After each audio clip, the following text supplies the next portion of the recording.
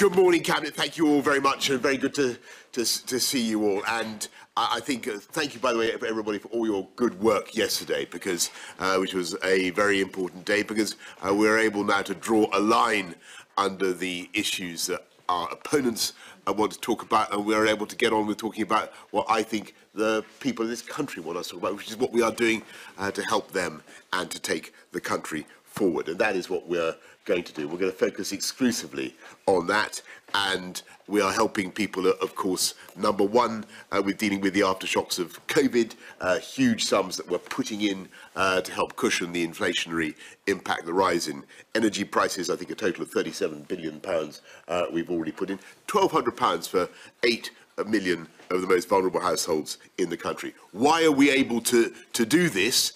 Because we took the right decisions during COVID. We came out of that of the pandemic in a very strong economic position.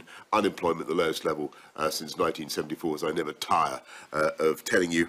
And we are going to get on with the massive agenda that we were elected to deliver in 2019.